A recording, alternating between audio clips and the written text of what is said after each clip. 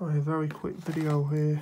I just chipped the top off this from 2015. I got it at like somewhere from a raffle thing from earning scores. It's Jurassic World 2015, but from the year sport watch and alarm clock. You can see there's a little analog alarm clock there and a watch which did used to work when I got it. I was tempted to leave this sealed indefinitely, but I see it's never going to, unless I leave it for a long time, it's not going to get me big bucks because it's a cheap product. Could be a stupid idea. Let's first have a look at the watch. It says PMS on the back. I'm vaguely aware of the manufacturing stuff. So. The watch isn't too bad for a little toy, I suppose. See if there's any. I don't see any sign of the digits. I can probably get the back off, but I may as well get the right battery, which it says on the back before doing it. Shall I have a peek?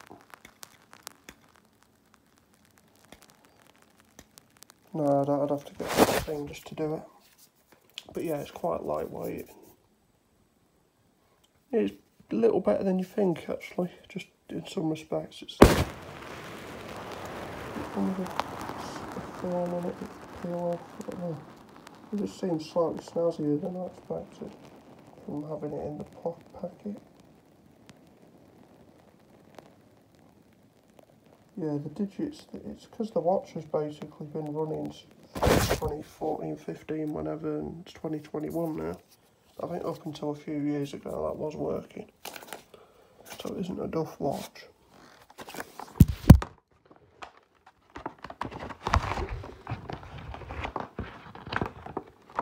Let's get to the clock.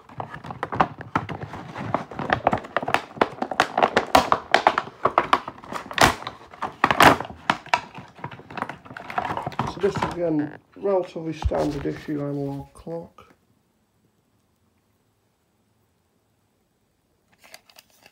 Again, let's have a look at them together a minute.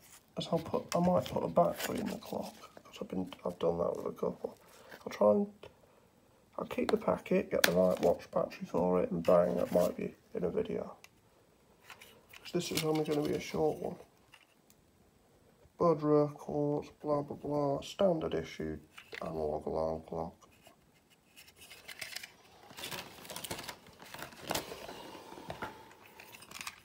I may just pop a battery in this just for you to see.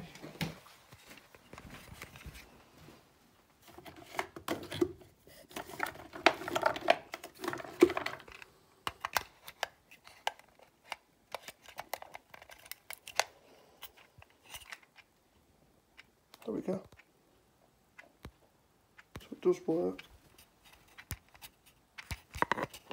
Cheers.